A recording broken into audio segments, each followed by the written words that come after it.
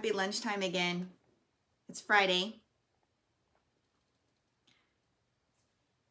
Carey did her hair and put some makeup on. I had to do some headshots today, so I unquarantined from the waist up. That's it. And I never, ever do my bangs like this anymore. It's been years. It's been since 2005 since I wore my hair like this.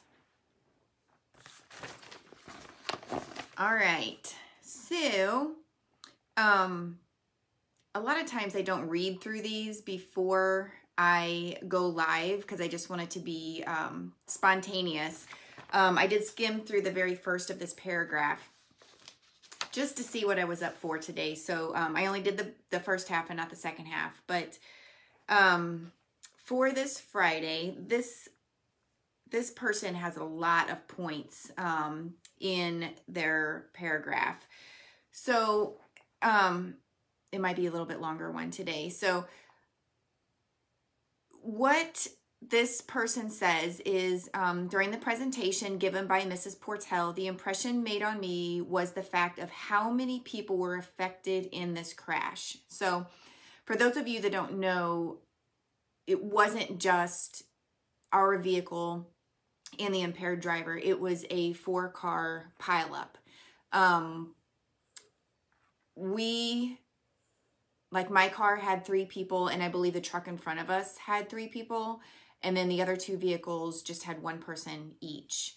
The other things, the amount of things that she lost the ability to do because of the injuries.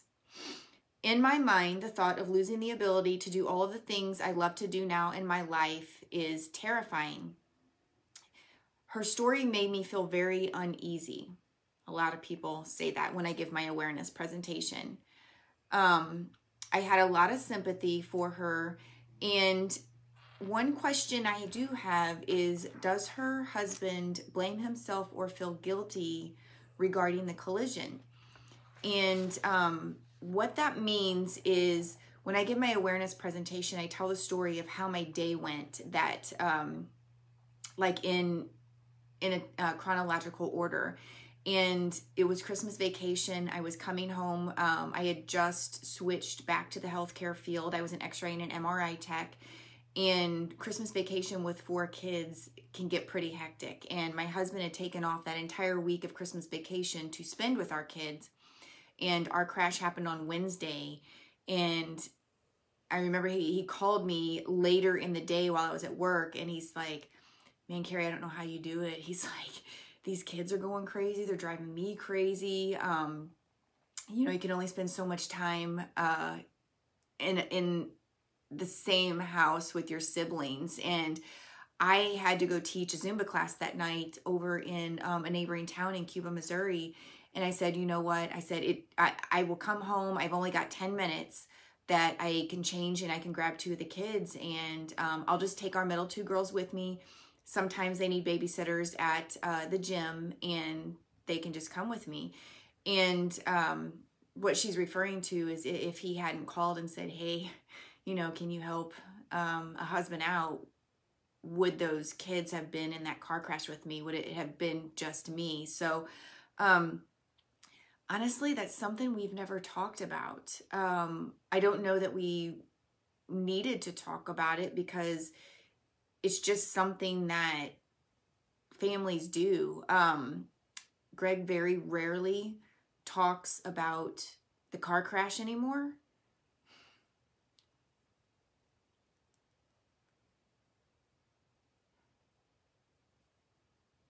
Because it's really hard for him to go back to.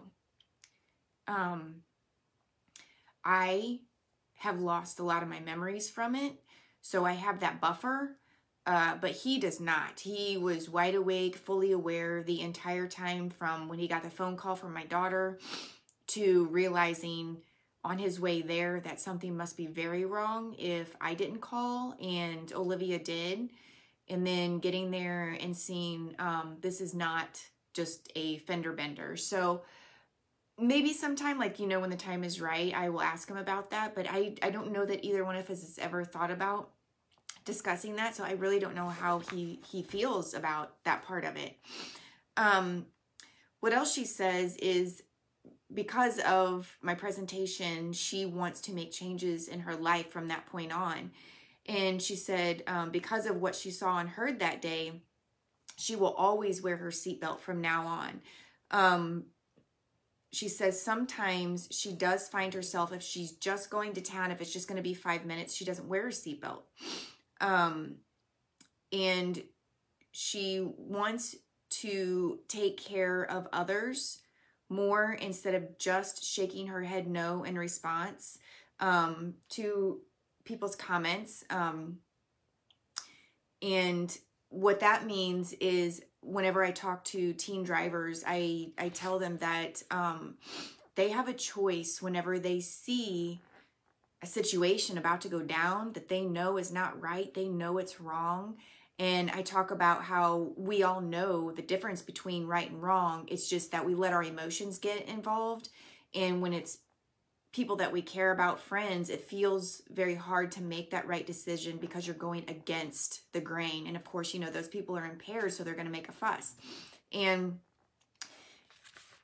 I talk to them about digging deep down and finding the courage to stand up in that moment, because I know in many of our lives, there's been situations where, you know, we may have not been right in that situation when we've seen someone across the parking lot get in their vehicle, and you have that little thing that goes, you know what, man, I wonder, are they okay to drive? You know, you weren't keeping an eye on them the whole time, but are they okay? And you walk away instead of saying something. And that has happened to me one time. I remember when I was in college, coming back home, and I saw that happen. And before I even reached my house, my home phone was ringing saying there's been a bad car accident and they're pretty sure so-and-so's not going to make it. And that will stick with me for the rest of my life. The other thing she says is that I will make sure that I cherish and being thankful for what I do have. I need to be more thankful for what I am already given, like just taking notice of what we have and how lucky we are. And hearing that story that Mrs. Portell laid out in front of us today pushes me to be thankful, because you never know what day could be your last. And you know, I still get caught up in the day-to-day, and there are some days that I don't live like tomorrow could be my last day. And sometimes I get aggravated with myself that I don't do that, but then I'm like, that it's just life. I mean, some days are just busy and you've just got things to do. But in the back of my mind now, I always am very conscious of whatever I got to do that day, regardless of whether I am going 90-0 anyway. I am very conscious about, but I get to do that now. Because there was a time, there was actually 4 years when I didn't get to do many of those things. And there was a period of time where, I mean, in an instant, I could not be here anymore.